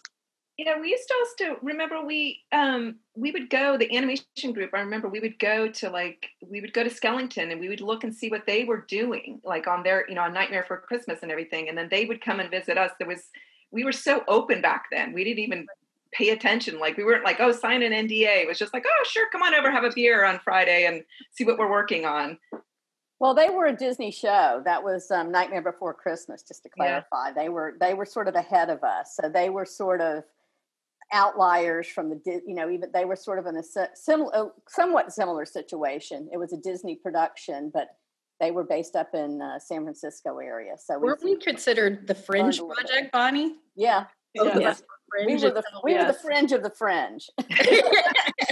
Definitely the fringe of the fringe, but I think to Jill's point, though, like you're getting to know families and all that kind of stuff. I remember feeling at the time like these two things shouldn't go together. This sort of very deep investment in people's growth, people's development, and moving us along in our careers, and let's get to know families. Like let's dig in all in for this thing because we're making a movie together. This feeling of community, big investment there. Which should not agree with like what most of our deal memos, right, said, which is like, you're on for like 1 to 2 years. This is a one movie. There's nothing else. It's over after this. There was no multiple, at the time most of us started, there was no multi-picture deal. There was no promise of Toy Story being a success. It was really intended to be kind of a one and done. So it would feel like, this is a fleeting blip on your life's radar, but it wasn't treated that way. And I do echo Julie's point about Bonnie and the tone you set from the top in terms of investment in each other's careers and career development. Like everybody on this call in some way did something to help somebody else along in this group. I mean, Karen, you said you actually hid my resume so that you could get me in later. You later told me like I put it in a stack on my desk because I knew I would be able to get you later when they opened up hiring. And I remember you coaching me so much. Triva, you trained me. Day one you took me to lunch because Karen was at Disney for a meeting on my first day. And, Terry, also, you helped train me. Deirdre, don't even get me started with all the training you gave me. And Julie, you gave me career coaching. And you said you should talk to Allison Smith-Murphy. And I'm like, oh, no, I couldn't. I was super intimidated by Allison. And so I set up like an appointment with her. And I wanted to learn about the technical departments. And, just like Triva said, when Karen said, we need to get you off this desk, most of the people on this call gave some version of that to me. We want to get you out to that. You should be doing that, And Allison, you gave me all this advice like, oh yeah, you could be more utilized if you this. I'm like, what's happening? There's so much support and a growth mindset for like, how can we get everybody to the next level, career knowledge, development, professionalism, whatever. And it just was so surprising since it felt like such a temporary place to be career-wise. So gratitude to all. Yeah. I think the other thing was when Mindy was asking me like who did what, and I actually had to go myself onto IMDb Pro to relook at the credits to see. I mean, I have an idea what people did, but exactly what was in there. But we all had to wear so many hats, because it was just like you're almost yes. There were other women. I want to give kudos to how many women that were actually on the crew. It's more than you would think. But this was kind of the core team. There was such a small team that were kind of helping run a lot of what was going on, and we all had to wear a lot of hats and. Like I say, for everything from Beezy, making the, macaroni to, I still say I would, when after I did Toy Story, I went back to Disney to do Tarzan, and people would say, what's the biggest difference about what your experience was on Toy Story? And then when you came to Disney to do Tarzan within the studio. And I said, well, the biggest difference is I'm no longer getting calls about overflowing toilets. Because when you were on Cutting Boulevard, you would get calls. Me and Ralph would get calls about everything. Whether it was about the building or about production or about somebody needing food or whatever. So I think we were just all in it together. Doing a little bit of putting our fingers in every little hole in every little dam, no matter what we were doing. From what Sharon was doing, to what Terry was doing, to what, Karen's doing. We were just all plugging our little fingers in there just to make sure that we were getting to where we needed to get when we needed to get there. There was roughly about 65 to 70. I think there might have been a little people working on different roles, but I took a superficial count, and roughly about 65 to 70 women working on the film.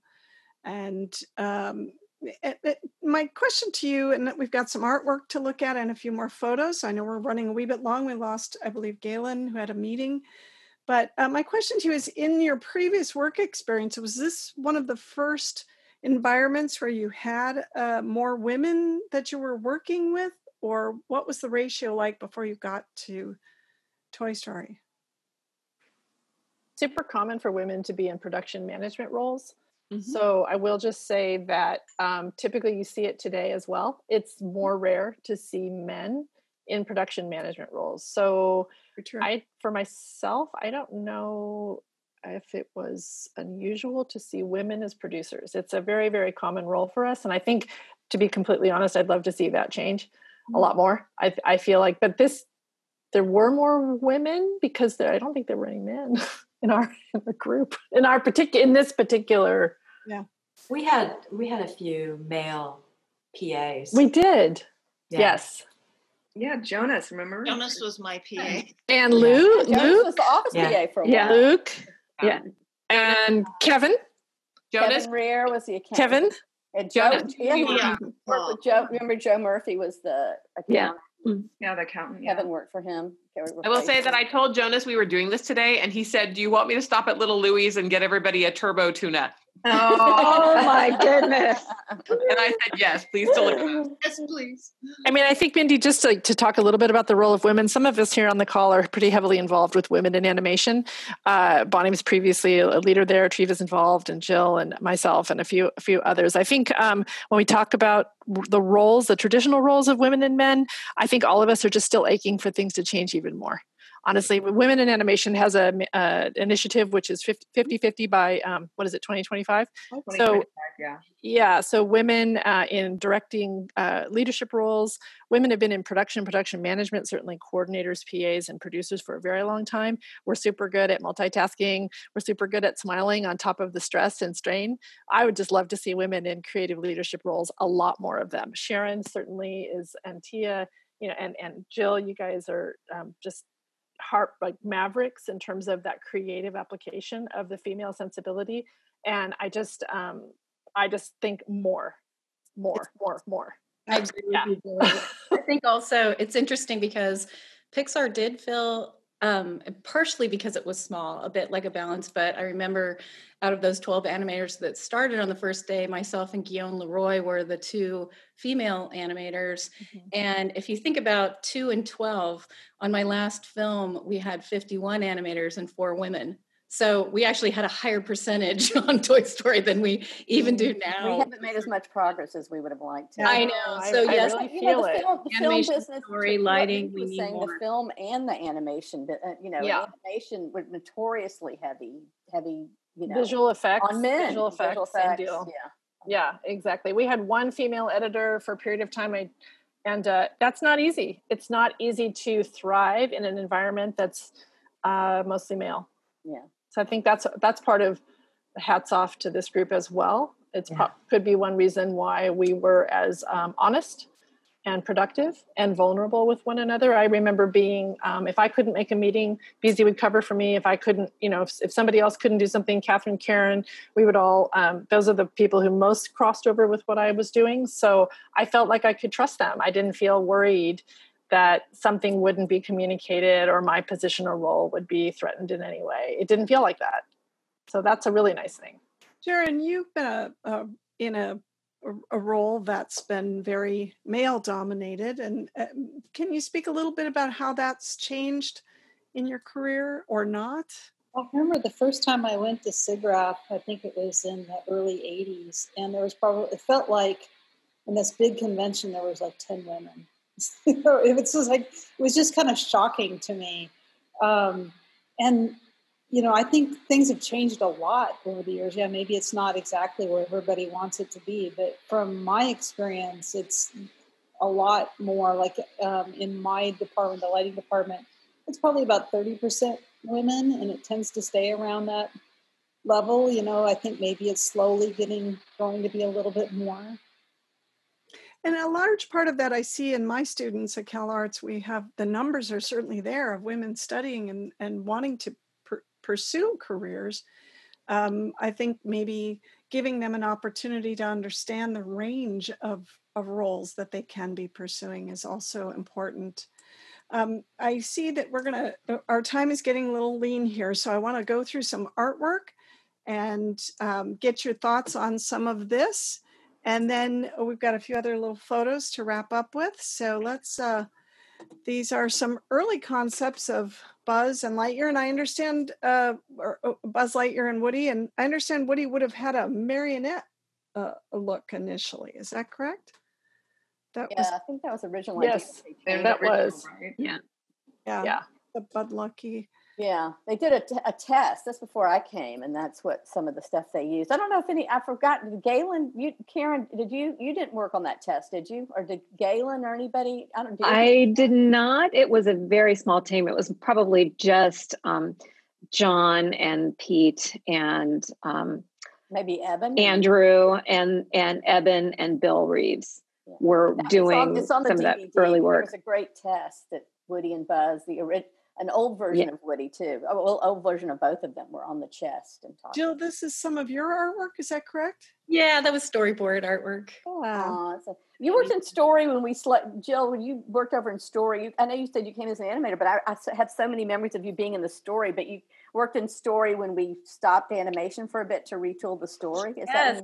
In fact, it was funny because back then, again, the software was really technical, and I remember feeling like my right brain and left brain really clashing as an animator on the original Toy Story because the software was not quite intuitive, and I missed drawing. And the late great Joe Ramp, who was the head of story on Toy Story, was a big mentor, and he kept slipping me storyboards to either fix or redraw while my shots were rendering in animation. And so I finally got to the point where I told John, I went and flopped onto his couch and just said, I miss drawing. And he said, they really want to train you in story. And so I switched over to the story department, not knowing anything about boarding, and really got the crash course by Joe and Andrew back then, and John, and just, it really changed my career, honestly, and gave me, everything I know about story comes from that time, really.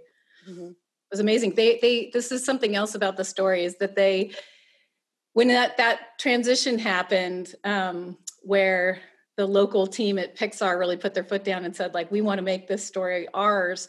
One of the great things that happened was, if you watch that movie, John Lasseter's blue minivan is in that movie.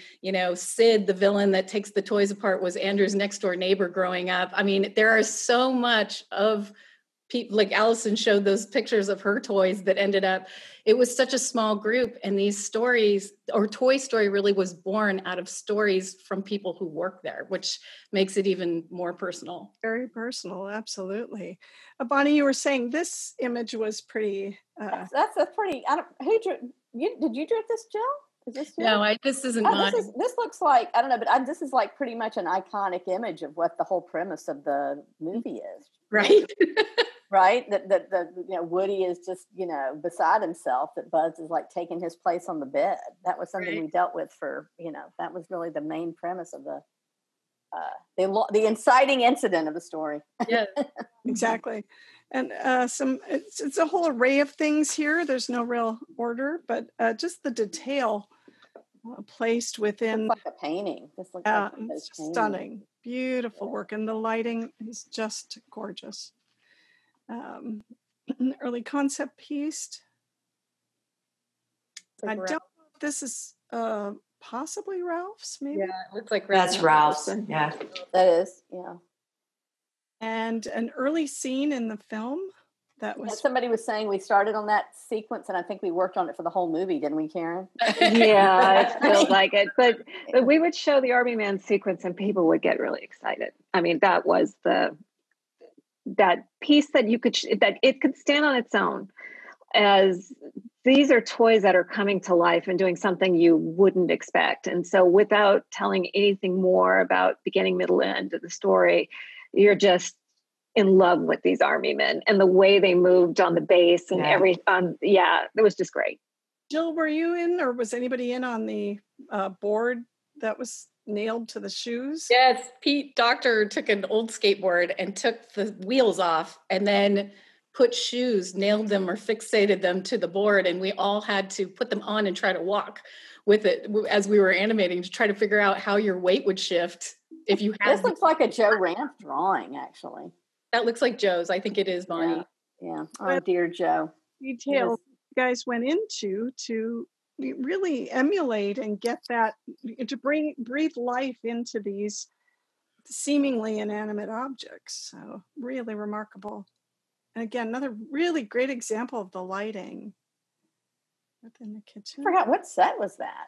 I don't think that ever made the cut. We didn't use it. So. No, we never used it. It changed. Lovely example. Now, Jill, I know one of these is yours for sure, a storyboard piece of Sid. Yeah, the two bottom ones are mine from Sid. Sid was such a fun character to board because he was, a kid kind of that everyone knew and kind of wanted to hate. So he was just delightful to board sequences with. Now, somebody threw in the mix Sid's mom. Now, you have to... I think that came from a flea market or something. It is. Oh, that's hilarious. That's funny. Was that kind of a mascot when you were working on Sid? I've never seen that painting. I've never seen that either. Oh, come on. Yeah, it was, wasn't it in Ralph's office, I believe. Oh, God. Yeah. Like something Tia submitted. Office, I think. I think it was something that I wish Tia was still here, but I think it ended up in Ralph's office. Yeah. I saw There's Slinky and Bo. Oh, that's another one of mine from Bo, which was funny. They were being one of the only woman in story. I got to do a lot of the scenes with females in them because a lot of times when guys draw girls, they end up looking like dudes. So, well, Bo Peep really stands out. She obviously one of the few female toys there, but she really, I think, just her design, her presence, she stands. Well, and Galyn modeled her and did the shaders for her. Mm-hmm. And I do remember, because she's porcelain, how difficult that was to master, but she totally nailed it with the technology that we had back then.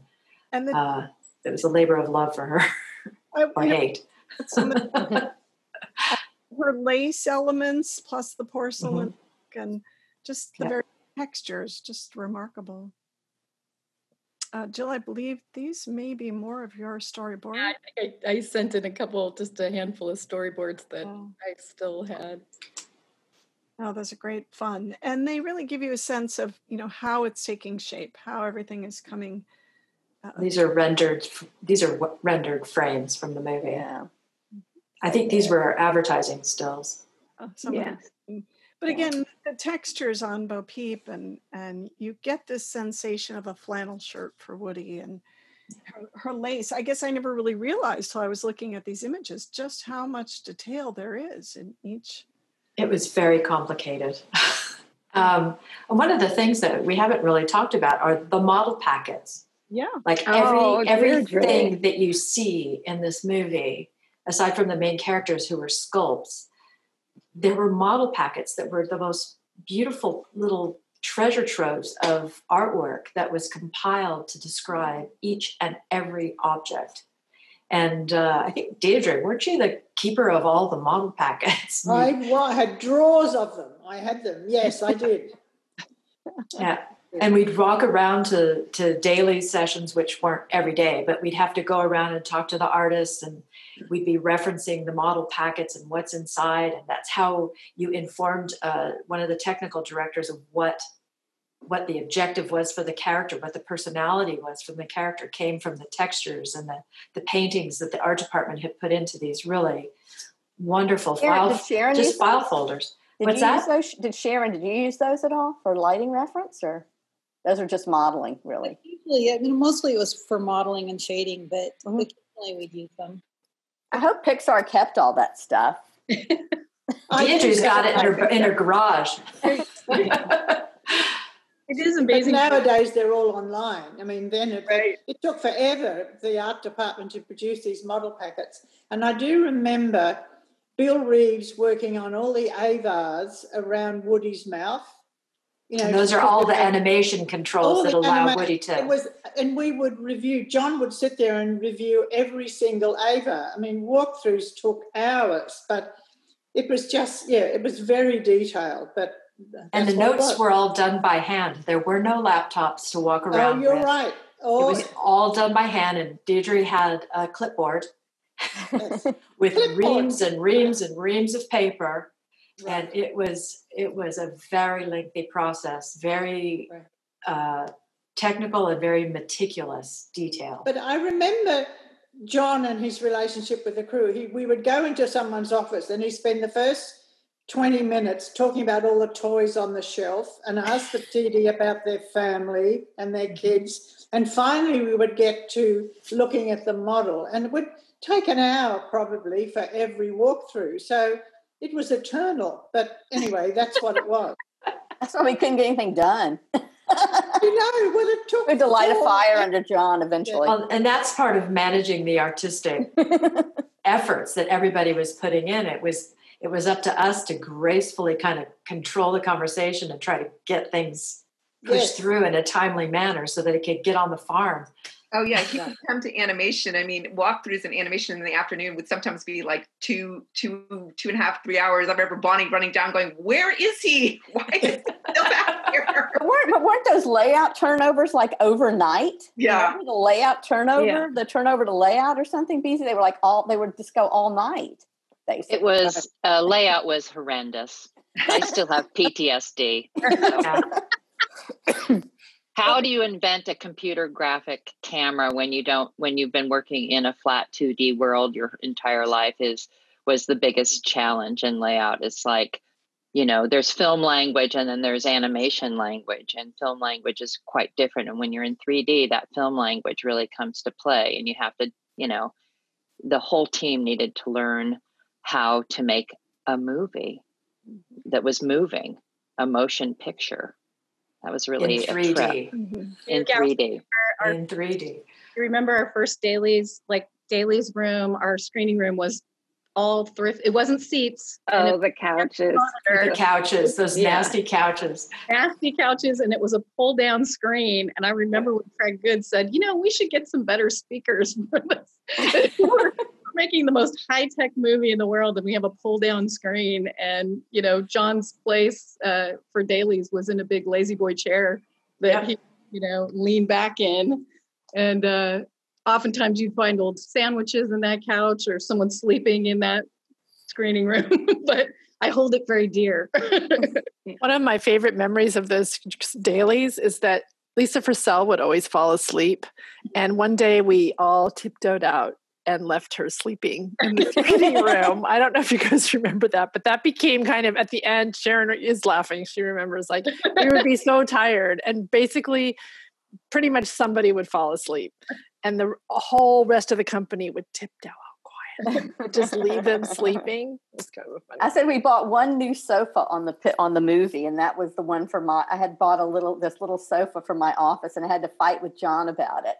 But I was pregnant with my daughter, Lily, and I said, John, I'm going to be the one that has the little baby in the office. I need the sofa. I think it was all of $500 or something, but that was such a big deal when we weren't spending any money. And anyway, I think we went through $500 worth of M&Ms in 1 week. Oh, we probably did in the end of the day. And gummy worms. Remember the gummy worms? Oh, yeah. Gummy worms. I love the gummy worms. Yeah. I did bring one before we end up, and I know you want to show. I have to show this one thing that I brought that just to sort of talk about the closeness of this group. That these girls, Allison was my mentor in terms of being a mom for the first time, because I got pregnant with my daughter Lily during the making of the movie. I remember Deirdre, and I think it was it was Kay, who was one that Ed's assistant. Yeah, yes. Told me, she said, "Well, no woman has ever gotten pregnant and worked here to the baby being born." And I said, "Well, they are now."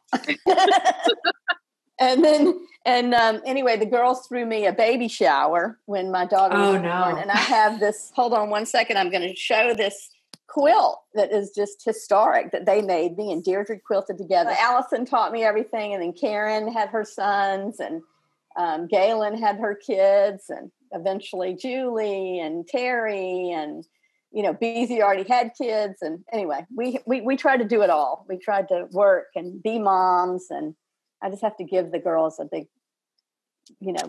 thank you to being so great about everything.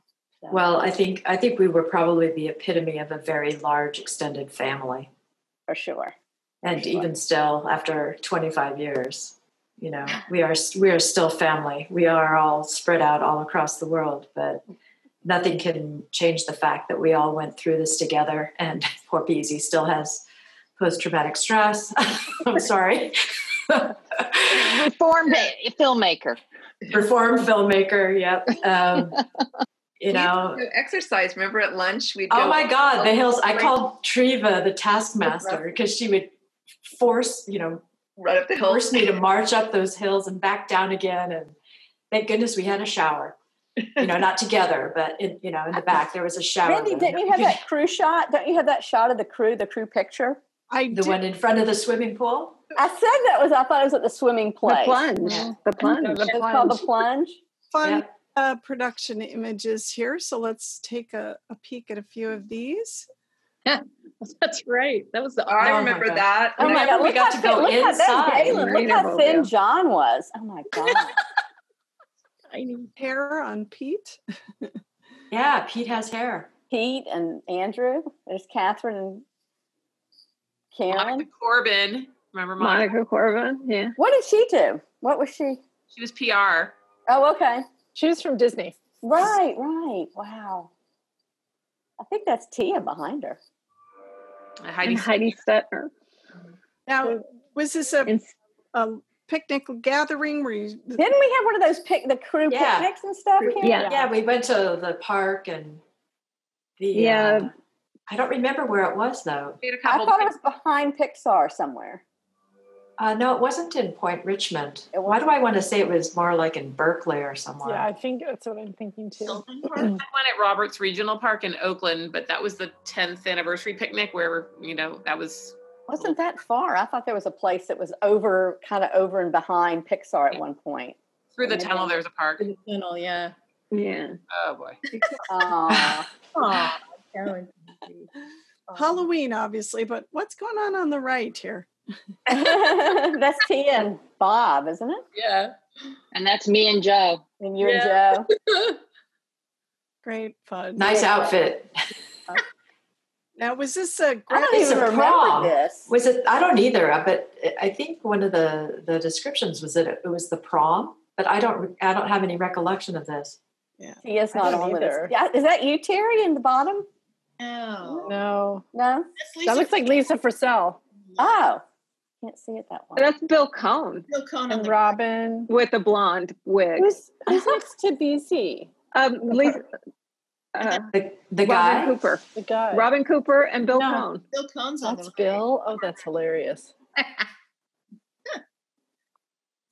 And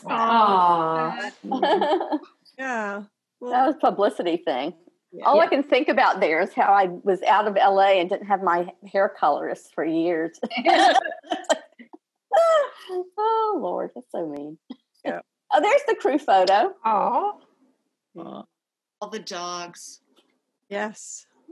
All the denim. Look at all the denim. Double denim on some. So much denim. It's the 90s. And didn't and John used to go over there and go swimming sometimes, didn't he? Or a lot of the crew. I used to swim there. Yeah, swim there.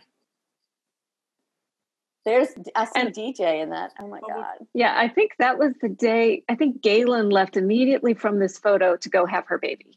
Did she really? Yes, wow. She did.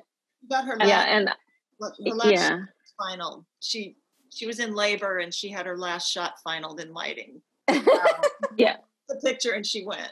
Yeah. Yeah. When would have been? This would have been in the 95. That's 95. Yeah, because I was also pregnant at the time, and so yeah. Yeah, it was like I think it was July or August of 95.